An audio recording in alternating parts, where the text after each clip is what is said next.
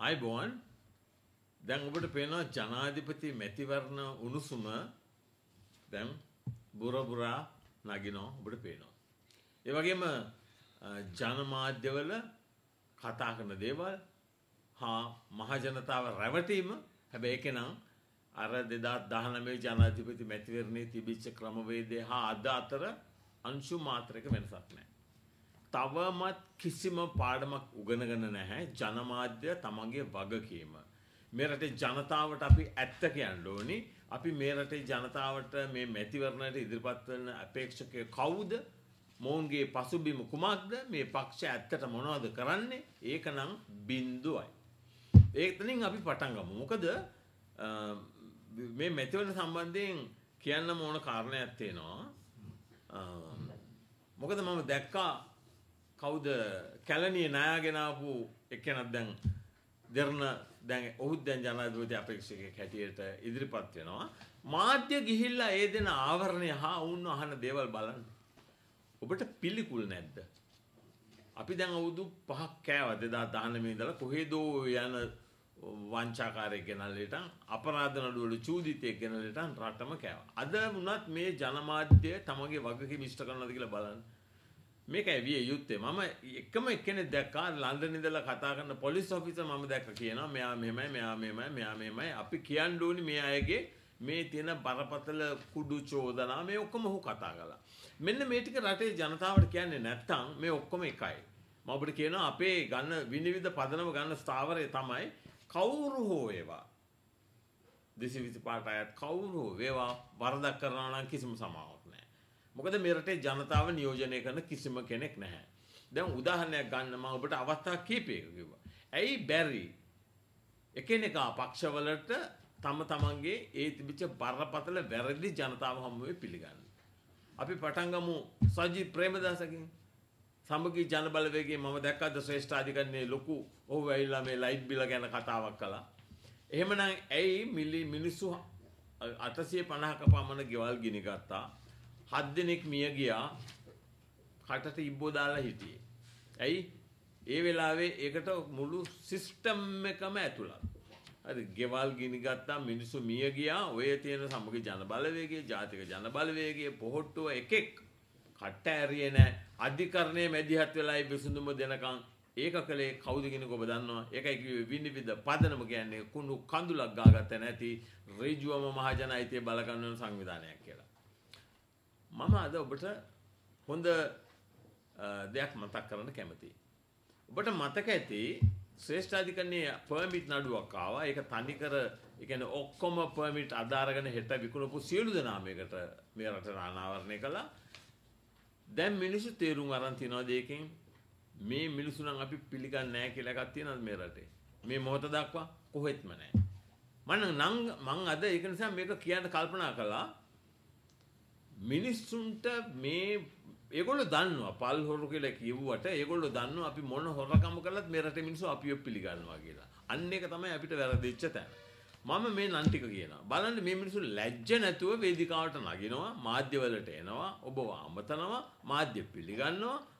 මොකක්ද අපිට වෙච්ච වෙනස? 2019 ඉඳලා 2024 දක්වා වෙච්ච වෙනස මොකක්ද? මෙන්න පොහොට්ටුවේ කට්ටිය. මේක එල වාසුදේව නානායක්කාර. චමල් රාජපක්ෂ. උදය ගම්මන්පිල. ෂෙහාන් සේමසිංහ. මුදල් ඇමති දැන් ඉන්නේ. පවිත්‍රා වන්‍යාරච්චි. කාංචන විජේසේකර ඇමතිවරයෙක්. පවිත්‍රා ඇමතිවරයෙක්. නිමල් ලන්සා. රෙජිනෝල් කුරේ. චන්ද්‍රසේන අමාත්‍යවරයෙක්. වික්‍රමනායක විදුර වික්‍රමනායක රිෂාඩ් බදුර්දීන් ඩග්ලස් දේවානන්ද මොහන්ලාල් ගේරු මේ ඇවිල්ලා ඔක්කොම ඇවිල්ලා පොහොට්ටුවේ හිටපු කට්ටිය. දැන් එක එක පක්ෂවලට කැඩිලා. ඔබ එක මොහොතක් ඇව්වද උඹලට වේදිකාවට නගින්න පුළුවන්ද අපිට මේ විදිහට බදු බර දාලා අපිට හුස්ම ගන්න බැරි තත්ත්වයට පත් කළා උඹලා එකෙක්. බදු ආදායම මිලියන 3ක් අමාර ගානේ හොරකම් කරපුන් හැටියට උඹලට අපි ළඟට අපිට අම්මතන්ඩ වේදිකාවට නගින්න පුළුවන්ද කියලා ඔබ ඇහුවද? මම ඒකයි කිව්වේ එදත් අදත් අතර අවුරුදු 5 ඇතුළත කිසිම වෙනසක් මේ නාගානන්දනම් දැක්කේ නැහැ. විනිවිද පදනම එක කොහෙත්ම දැක්කේ නැහැ. මේක රටේ අභාග්‍යයක්. ඒක ඔබේ වගේ ඔබයි වැඩිකාරයෝ. ඇයි? ඔවුන් දන්නවා අපි මොන තක්කඩි කම කළත් මොවුන් අපි සමග ඉන්නවා. ඊළඟට බලන්න මේ කට්ටිය බලන්න. සමග ජන බලවේගය. රංජිත් මදුම බණ්ඩාර. ලක්ෂ්මන් කිරියැල්ල. කබීර් හෂිම්. එස්.එම්. මරික්කා. සුජීව සේනසිංහ. රංජන් රාමනායක. මේ කතා කළේ මම ඔබට ප්‍රසිද්ධයි කියලා කියන මං නම් 100 ගාණක් තියෙනවා මේ වංචාවට සම්බන්ධයි. මේ මිනිස්සු වෙන රටක නම් අය කිසිම සමාවක් නැහැ. ඇයි? මිලියන 33මාරක් හොරකම් කළා. බ්‍රිතාන්‍යයේ පාර්ලිමේන්තුවේ മന്ത്രിවරු ලන්ඩන් වල කියන්නේ කුලී ගෙවල් වල වැරදි විදිහට ක්ලේම් එකක් දාලා 12 දෙනෙක් හිරේ ඇරියා. ආය වුන්ට පාර්ලිමේන්තුව ඉවරයි. අපේ රටේ මෙච්චර අතටම රටට හෙලි කරලා මේ මිනිස්සු මේ වගේ බරපතල වංචාවක් කළා කියලා මුළු රටටම විනිවිද පදනම මහජන අයිතිය බලගන්වමින් ඔබට එලි කරලා ඒ මිනිස්සු අදත් ස්ටේජ් එකේ නගිනවා නම් සජිත් ප්‍රේමදාස දෙපැත්තේ කබීර් හෂීම් එතනින් ගියාම කිරියැල්ල තියාගෙන ඉන්නවා නම් ඒකෙන් දෙන පණිවිඩය අද මේ මොහොත දක්වා මේ රටේ ජනතාව කිසිම වෙනසක් වෙලා නැහැ කියන එක උන්ට සහතිකයි. නැත්තම් ඔහොම කරන්න බෑ. ඒක තමයි කියන ප්‍රශ්නේ. දැන් මේ වගේ තත්ත්වයක් යටතේ දැන් අර මේ නමත් කිය යුතුමයි ජයපති වික්‍රමරත්න. එයාත් ඇවිල්ලා මිලියන 33ක් පොයින්ට් වාහනයක් අරගෙන ඒ වංචාවට කරපු අය. මේ ටික මොකටද මේ කිව්වේ? අපි කොහෙද යන්නේ? අඩු ගානේ ඔවුන්ට තියෙන්න ඕනේ ආත්ම ශක්තියක් ජනතාව ඉදිරියට ඇවිල්ලා කියන්න අපි ඇති මේ බරපතල වැරදි වුණා. ඔබට හුස්ම ගන්න බැරි විදියට බදු කන්දක් ගහලා බදු බර පවර්ලා අපි මේ විදියට රජයේ බදු ආදායම වංචා කළා. මේ වැඩ නිසා තමයි ලෝකයේ අද ලංකාව කපලම දාලා තියෙන්නේ ගත්ත ණයව පොලිවත් දෙන්න බැරි බුන්වත් රටක් හැටියට පත් කරලා තියෙන්නේ මේ පල් හොරු. ඉතින් අපි ඒ වගකීම ගන්නවා කියලා මේ එකෙක් කියනවා. කියන්නේ ඇයි බය නැතුව එහෙම කරන්නේ ඇයි? මේ රටේ මිනිස්සු ඒ තරම් නිවටයි. මේ ලෝකෙ කිසිම රටක කරන්න බැරි දෙයක්. ඒ තරම් පුරවැසියා තමන්ගේ අයිතිය ගැන පොඩ්ඩක්වත් කිසිම විදියකට වුන් ඒක අවධාරණය කරන්නේ නැහැ උඹලා කරපු වැරදි මේවා කියලා. මෙන්න මේ ටික. හරි මේ අනිත් අය ගැනත් ඔච්චර තමයි. අනිත් අය ගැනත් ඔච්චර තමයි. දැන් ඔය ඔබ හිතන්න එපා. දැන් ඔය යනවනේ 2019 අපි ගියා මෙහෙම ගෝඨාභය රාජපක්ෂ ගියා 69 ලක්ෂයක් ගිහලා අර මෙරුව ටික වගේ කියලා විනාශ වෙලා ගියා. දැන් මේ මෙරුවම ආය යනවා තව එක්කෙනෙක් පදර ජාතික ජන බලවේගය කියලා. මම මේ ටික කිව්වම මේකේ වෙනසක් නැහැ කියන එක ඇයි ඔබට දකින්න බැරි? බය නැතුව කියන්න එපා. දැන් අනුර කුමාර දිසානායක සජිත් ප්‍රේමදාස දෙන්නටම කියන්න ඕනේ අපි දකිනවා මේකේ තියෙන බරපතල ප්‍රශ්නයක්. මම දැක්කා කවුද ඔහුගේ හර්ෂඩ සිල්වා කියන අපි මේ ව්‍යවස්ථාවේ අපි නීතිය වෙනස් කළා මේ වැරදිකරුවන්ට දඬුවම් කිරීමේ ක්‍රමවේදයකට යනවා. එහෙම දෙයක් හිතන්නවත් බෑ. ජයවර්ධනගේ ව්‍යවස්ථාව හදලා තියෙන හොරු ආරක්ෂා කිරීම පමණයි. අධිකරණයේ ධන ගස්වලා නීතිය යටපත් කරලා එහෙම තියෙන වැඩපිළිවෙලක් ඒක කරන්න තියෙන ක්‍රමවේදය තමයි අපි ඒක අධ්‍යයනය කරලා ගෙනාවේ.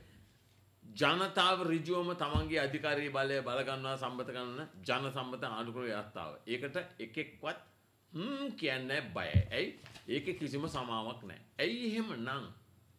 ඇයි එහෙමනම් මේ වෙලාවේ? මේකට උත්තරයක් දෙන්න. මට හැමදාම මේ ප්‍රශ්නේ නගනවා. ඇයි ඔබ අරයට එකතු වෙන්නේ නැත්තේ මෙයාට එකතු වෙන්නේ නැත්තේ? එකම උත්තරේ මෙච්චරයි. මේ ඔවුන් එක්කෙනෙක් ළඟවත් විසඳුමක් නැහැ. එකම විසඳුම යෝජනා කරපු දේ එක්කෙනෙක්වත් පිළිගන්න බයයි. ඒ කට්ටිය ගැන කතා කරමු. ඔවුන් දැන් මම දැක්ක කියනවා කවුද ડોક્ટર ජයතිස්ස කියනවා අපි කියන ඔබ අපි කෙරෙහි තබා ඇති විශ්වාසය අපි කඩ කරන්නේ නැහැ. මම ඔබට කිව්වා මෙයා හිතන්න. රනිල් වික්‍රමසිංහට විධායක ජනාධිපති බලය දෙන්න හොර ව්‍යවස්ථා කෙටුම්පතක් ගෙනල්ලා ඒක නාගානන්ද ඇතුළු තව කීප දෙනෙක් ගෙනල්ලා අපි 2018 කල්ලා කානුරිසි කළා. රනිල් වික්‍රමසිංහත් එක්ක එකතු වෙලා හිටන් පක්ෂයේ එතකොට හිටිය 6 දෙනෙක් 6 දෙනාම ඡන්ද කල් දාන්න අතේ ඉස්සුවා. රනිල් වික්‍රමසිංහ ජාතික ලැස්තියෙන් ආවා කියලා දොස් කිව්වට රනිල් වික්‍රමසිංහ වගේම හඳුන්නෙති බිමල් රත්නායකයි හොරෙන් ආවා. ඔබ හිතන්නේ නැද්ද මේ කියන්නේ ඇයි මෙච්චර අවධාරණය කරන්නේ? මේ එකක්වත් එකිනෙකාට අතර කිසිම වෙනසක් නැහැ. පුරවැසියා ඉල්ලුවේ පැහැදිලි සිස්ටම් චේන්ජ් එකක්. එහෙම දෙයක් කරනවා තියා හිතන්නවත් මොන්ට බෑ. ඒකයි මම ඔබට කියන්නේ රවටෙන්න එපා. 2024 පටන් ගත්තා. දැන් කට්ටිය බොහොම සද්දේ දාගෙන යනවා. විශේෂයෙන් අනුර කුමාර දිසානායකගේ කණ්ඩායම කියන්නේ අපි කිසිම කුණු වැඩක් කළා නැහැ. මම පෙන්නුව කොළඹ නගර සභාවේ මිලියන 20ක් 420ක් හොරකම් කළා නාගරික මන්ත්‍රීවරු ජවිපේ සියලු දෙනාම ඉන්නවා. පර්මිට් බදු වංචාවේ ජවිපේ කට්ටියම ඉන්නවා. ඒගොල්ලොත් කළේ අනිත් අයලා පර්මිට් එක අදාරන් හෙට වික්කා. මේගොල්ලෝ ඇවිල්ලා අර කවුද වීරවංශ වගේ පර්මිට් වාහනේ ගෙනල්ලා වාහනේ විකුණලා බදු වංචා කළා. මෙන්න මේ දේ දකින්න කරුණා කළා. මේ පොදු යහපතටයි මේ කතා කරන්නේ. විනිවිද ෆවුන්ඩේෂන් කියන්නේ විනිවිද පදනම කියන්නේ ඔය කිසිම දැන් මං කිව්වා ඊයේ අද මම වැඩලා අනිකද කිව්වා සජිත් ප්‍රේමදාසත් එක්ක එකතු වෙන්න කියලා. මං සජිත් දන්නවා මං ආගානන්දගේ ස්ථාවරය මොකද කියලා මං කතා කරන්න එපා. ඒකට උන් කියන්නේ ඔබට නිකම්ම පාර්ලිමේන්තුවේ හැම උවමනාවක් නාගානන්දට කොහෙත්ම නැහැ. මේ වැඩපිළිවෙල මොන ක්‍රමයකින් හරි මේ රටේ මාතෘ භූමිය මේ අපරාධකරුවන්ගෙන් ගලවා ගැනීම. අන්න එතනට එකතු වන්න. හරි දැන් මම කැමති මේ මාධ්‍ය සාකච්ඡාවට පැමිණි අයගෙන් ඔබට තියෙනවා නම් මොන හරි ප්‍රශ්න ඕන දෙයක් ප්‍රශ්න කරන්න ප්ලීස්. මහින්ද දේශප්‍රියම ජීවිතයකට පක්ෂ තුනක් ක්‍රියාපංච කරලා තියෙනවා. දැන් එතුමාම දැන් ඒක නෑ කියලා කියනවා. දේශප්‍රිය. ඔව් මම දැක්ක මෙහෙම. මේ ප්‍රශ්නිත වැදගත්. මහින්ද දේශප්‍රිය 2011 තමයි මෙතිවරණ කොමිසමේ කොමසාරිස්වරයෙක් වෙන්නේ. 2015 තමයි එතන මැතිවරණ කොමිසම ගෙනාවට පස්සේ ඔහු තමයි ඊට පස්සේ ඒකේ සභාපති වෙන්නේ. දේශප්‍රිය ඉදි තමයි ඔහුට ගැලවෙන්න බෑ කිසිම දේශපාලන පක්ෂයකට පක්ෂ 4-5 රෙජිස්ටර් කරන්න බෑ. ඔබ දන්නවා විනිවිද ෆවුන්ඩේෂන් එක දැන් මෙතෙක් කල් ගියාට තවම රෙජිස්ටර් කළේ නැහැ දේශපාලන පක්ෂයක් හැටියට. ඒක හංගගෙන අල්ලගෙන ඉන්නවා. උන් දන්නවා විනිවිද පදනම භයානකයි ඔවුන් කියන වැඩසටහන කියලා. එතකොට මහින්ද දේශප්‍රිය පක්ෂ තුනක් ලියාපදිංචි කළා කියන එක නෙමෙයි එතන වැඩේ. මැතිවරණ කොමිසම ජනතා විමුක්ති පෙරමුණට පක්ෂ තුනක් ලියාපදිංචි කළා. ටිබ්ලින් සිල්වා එකක ඉන්නවා. ඔහු තමයි ඒකේ ඉන්න මේ ලේකම් ජනතා විමුක්ති පෙරමුණ. අනිත් එකේ ඉන්නවා නිහාලා බේසිංහ කියලා. ඒක ඇවිල්ලා ජාතික ජන බලවේගයේ. ඒක ඊට කලින් නම ඇවිල්ලා ප්‍රජාතන්ත්‍රවාදී එක්සත් පෙරමුණ කියලා කවුද නිපුණාරච්චි ලක්ෂ්මන්. ඒකත් ජවිපේ විධායක සභාවේ කෙනෙක්. අනිත් එක්කනා විජිත හේරත් ඔහුටත් දීලා දෙන පක්ෂයක්. ඒකත් ඇවිල්ලා මේක ඇවිල්ලා ප්‍රජාතන්ත්‍රවාදයට සම්පූර්ණයෙන්ම පටහැනි මේක නීති විරෝධී. ඒක දැන් අනිවාර්යයෙන්ම මේ ඔබට කියනවා ඒක ඔය බදාගෙන ගියාට ජාතික ජනබල වේගයේ එහෙම කාටවත් නීති විරෝධී වැඩ කරන්න බෑ. ඔබ දැනගන්න ඕනි එක වැරදි නම් වැරදි කියන්නේ. පුරවැසිව හැටියට ඔබට තියෙන වගකීමක් වැරද්ද විදියට හදින්න ඒක අනිවාර්යයෙන්ම. එක පක්ෂයකට තියෙන්න පුළුවන් එකයි එක සංවිධානයකට තියෙන්න පුළුවන් එක දේශපාලන පක්ෂ දෙකයි. එතනදී ඔබට දකින්න පුළුවන් මෑත මේ වැඩි කාලයක් යන ඉස්සෙල්ලා ඒක අභියෝග කළා. මොකද එතනදී අධිකරණයට තියෙන බරපතළ වගකීමක්. එහෙම ජනතා පරමාධිපත්‍ය බලය වංචා කරන්න දෙන්න බෑ. මැතිවරණ කොමිසම එහෙම වරදක් කළා තියෙනවා නම් ඒක නිවැරදි කිරියලා. ඒක රිට් ආඥාවකින් ඒ වැඩිපුර ලියාපදිංචි කරපු පක්ෂ සියල්ලම අවලංගු කිරීමේ බලය ශ්‍රේෂ්ඨාධිකරණයට තියෙනවා. ඔව්. මොනවද? සීනි.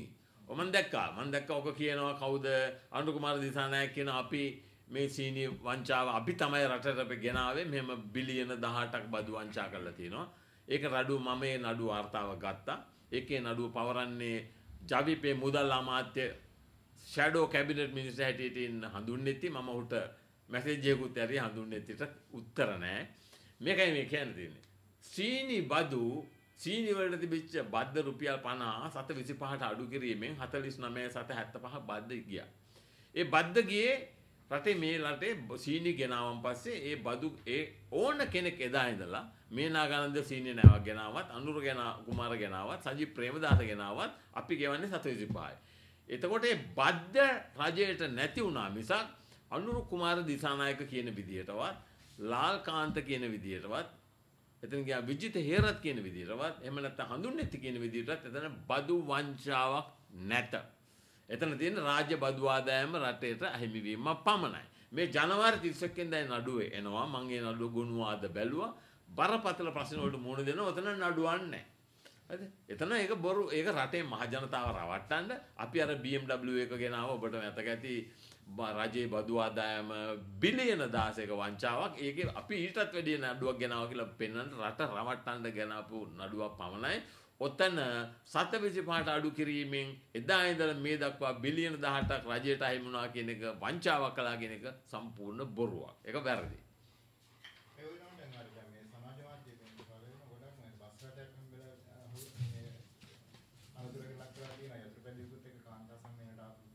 කාගේද? ඕකේ. දැන් ඒකනේ අපි කිව්වේ මෙහෙමයි. ඔය පොට්ටුවත් එකයි. එක්සත් ජාතික පක්ෂයත් එකයි. සමගි ජන බලවේගයත් එකයි. ජවිපෙත් එකයි. මේ ඔක්කොම කුණු ගොඩේ ඉන්නේ. මට ඒක ආරාධනාවක් තියලා මොකද්ද මේ රජයට එරෙහිව රජි ප්‍රේමදාසක මොකද්ද ඒකට මට ආරාධනා කළා මම ගියා. හරි මේ ගියාම මම බැලුවා එතන කහට ගද්දිගිලියේ මයංගනේ ලෝකේ හැම තැනම ලංකාවේ බස් ඇවිල්ලා මෙතන. එතනින්ම මට පිළිකුල්. හරිද? කොළඹ තමන් වැඩසටහනක් කරනවා නම් පුරවැසියෝ එන එක නොඑන එක වෙනම දෙයක්. ලංකාව පුරා බස් මිනිස්සු ටික ඔක්කොමට බත් පැකට් එකයි රුපියල් 5000යි අරක්කු බෝතලයක් දීලා ගෙන්නන එක. ඒක ජවිපෙත් කරනවා, අනුරු කුමාරත් කරනවා, ඒකට සජිත් ප්‍රේමදාසත් කරනවා, මේ ඔක්කොම කරනවා.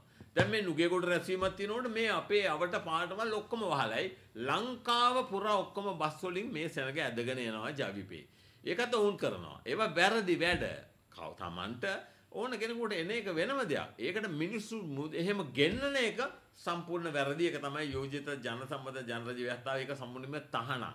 ලෝකේ වෙන කිසිම රටක කරන්න බෑ. ඒක දැන් අහු වුණා ඔබ කියන විදිහට කාන්තාවෝ දාලා මෙහෙම දැන්වීම ඇඳලා මෙහෙම බස් ගෙන්නලා දාලා කාන්තාවෝ ගෙන්නපු එක සම්පූර්ණයෙන්ම වැරදි. ඒකේ ප්‍රතිඵලයක් විදිහට ඒතර බ්‍රවුන් එක පිළිලා මිනිස්සු ඉන්නවා ඡන්දෙට ගියාම ඡන්දයක් නැහැ. ඔව් ඒක තමයි එදා ඉඳලා මුනේ. දැන් ලක්ෂ 3යි කියලා ජවිපේ කෑ ගහනවනේ. දැන් ওই විදිහට ලංකාව පුරා ලක්ෂ 3 හැමතැනම ගෙනියනවා. හරි ලක්ෂ 3ක් කියන්නේ විශාල ප්‍රමාණයක්. දැන් ඕක ගෙනියන්නේ මිනිස්සු ටික ඔහොම කරපුවාම දැන් කියනවනේ 180ක් අපිට ඉන්නවා කියලා. දැන් ඔබ අහලට කියනවා. මම අද කියනවා මේක ලියලා තියාගන්න. ජවිපෙට ඔය කියන එක සම්පූර්ණ සාවද්‍ය ප්‍රකාශයක්. මම අද ප්‍රකාශයටපත් කරන්න මම මේක අද නෙමෙයි මේක අවස්ථා කීපයකදී කිව්වා ඒ කියපු දේ විදිහටම වුණා. ඒ විදිහටම වුණා ඔක ඔහොම කරන්න බෑ කියලා අර ඩයනා ගමගේ නඩුවේදීත් මම කල්ැතුව කිව්වා. මම අවුරුද්දකට කලින් කිව්වා නඩු වාර්තා බලලා මේ නඩුව දිනන්න බෑ. මෙතන නඩුවක් නැහැ. අවශ්‍ය සාක්ෂි ඉදිරිපත් කළා නැහැ. ඒ වගේ මෙතනදිත් කියනවා මේ පාරත් ඉදිරි ජනාධිපති මැතිවරණයේදී අනුරු කුමාර දිසානායකට කිසිසේත්ම දිනන්න බෑ. එකම හේතුව එහෙම වැඩපිළිවෙලක් ජනතාවට ඉදිරිපත් කරන්න ඕන අපේක්ෂකයා මෙන්න අපේ වැඩපිළිවෙල අපි මේ තියෙන ව්‍යවස්ථාව අල්ලලා විසි කරනවා. අපි කෙලින්ම ජනතාව ඍජුවම තමන්ගේ අධිකාරී බලය බලගන්නවා සම්මත කරන ව්‍යවස්ථාවක් අරගෙන එනවා කියලා කිව්වොත් තත්ත්වය වෙනස්. නමුත් මේ යන විදියට උට මොකුත් කරන්න බෑ. පවතින ව්‍යවස්ථා ප්‍රකාර අනුරු කුමාර දිසානායක ජනාධිපති වුණත් මොකුත් කරන්න බෑ. ඒක හදලා තියෙන ජාර්ජාතන කිසිම දෙයක් කරන්න බැරි විදියට ඔය කියනවා මම ජනමත විචාරණකේ ව්‍යවස්ථාවක් ගේනවා කියලා. ඒක ආණ්ඩුක්‍රීය ව්‍යවස්ථාවේ 85 2 ප්‍රකාර නීති රෝධී ඒක කරන්න බෑ. උට කරන්න බෑ.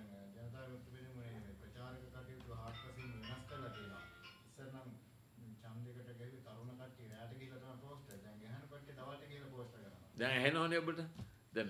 දැන් ඔය දැන් කියන දේ තේරෙනවද? මෙයා වැරදි වැඩ. වැරද්ද විදිහට දකින්න. ඕවා දැන් තියෙන මැතිවරණ නීතියේ තියෙනවා. ඕවා දේශප්‍රීති දැනගෙන හිටියා. මට ගිය පාර පාර්ලිමේන්තු මැතිවරණයේදී මං කිව්වා මේ අපි කිසිම පෝස්ටරයක් දැම්මේ නැහැ. ඒ නීතිය කළේ. කිසිම පෝස්ටරයක් දැම්මේ නැහැ. මේගොල්ලෝ හැම තැනම ගැව්වා. ඒවා මම මහින්ද දේශප්‍රියට බල කරලා මේ දෙල්කන්ද හන්දිය අරෙමෙ තිබිච්ච ලොකු බැනර් පෝස්ටර්ස් ඔක්කොම ජවිපේව ගලවලා විසි කළා. නීතිය නම් කාටවත් එකයි. ඒක තමයි අපේ රටේ ප්‍රශ්නය. නීති ගරුක පුරවැසියාට දේශපාලන සංවිධානයකට ඉස්සරහට එන්න දෙන්නේ නැහැ. ඒක තමයි මේ වෙලා තියෙන්නේ. ඔබට දෙන්න තියෙන පණිවිඩය මේකයි. අපි යන්නේ වැරදි ගමන.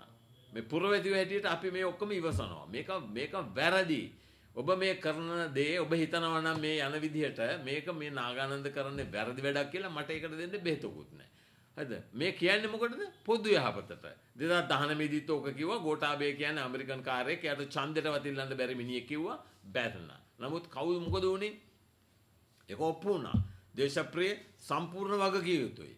අනුරු කුමාර සම්පූර්ණ වගකිය යුතුයි.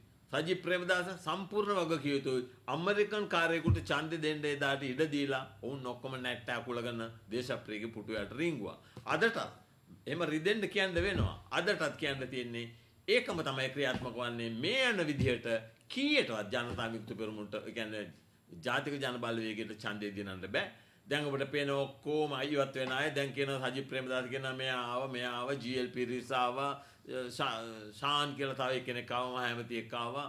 ඊළඟට තවත් කිව්වා කවුද නාලක ගොඩ හේවා ආව තව එනවා. මොකද ඔය පෙන්වන්නේ? ආපහු කුණු ගොඩේ දෙපැත්ත මාරු වෙන එක විතරයි වෙන්නේ. ඉතින් මොකද්ද වෙන්න ඕන? ජනතාවගේ අධිකාරී බලය බලගන්නවා මේ වැඩසටහන වෙනස් කරන්න ඕන. රටේ දිශානතිය වෙනස් කරන්න ඕන. උත්තරීතර බලදරය ජනතාව හැටියට ඔය කියන මම දැක්ක කවුද හර්ෂඩ සිල්වා කියන අධිකරණයේ තත්ත්වය වෙනස ඒවක් මෙලෝදියක් කරන්න බෑ.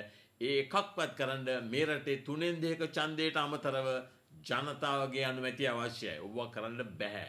ඒක තමයි කිව්වේ ව්‍යවස්ථාව ගලවන්න ඕන නම් මම 2019 සජිත් ප්‍රේමදාස කිව්වා මේක කියපන්. ඒකවල කිව්වා brand new constitution through social revolution කියලා ඔබට ඇමතුවා සජිත් ප්‍රේමදාස. නමුත් ඔහුත් සමග ගිවිසුමක් අත්සන් කරන්න කිව්වම ඒ ගමන නැට්ට අකුල ගත්තා. ඒක තමයි ප්‍රශ්නය. අවංක වෙන්න ඕනේ රටේ ජනතාවට. දේශපාලනයට එන හැම එකාගෙම මේක තියෙන්න ඕනේ. නමුත් ලංකාවේ ඒක නැහැ. තව මොනවද තියෙනවද? අද නඩුව විභාගයට ගත්තා තැඹිලි මුල්ලේ නඩුව.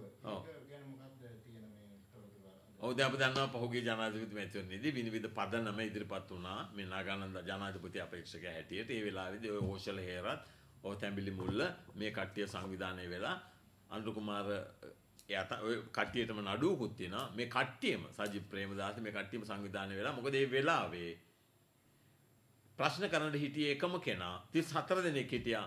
එකම ගෝඨාභයගේ අපේක්ෂකත්වයේ අභියෝග කරන්න හිටියේ විනිවිද පමණයි. විනිවිද පදනම මේක બ્લોක් කළා. නාම යෝජනාව ඒ අපරාධය ඒක ඇල්ල වංචා අපරාධයක්.